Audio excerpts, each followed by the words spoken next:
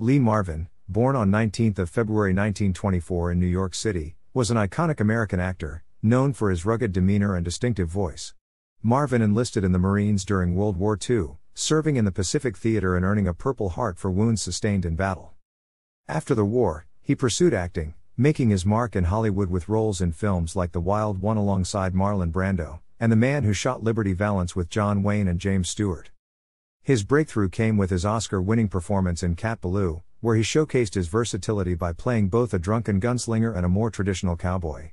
He also left an indelible mark on television, starring in the crime drama M Squad.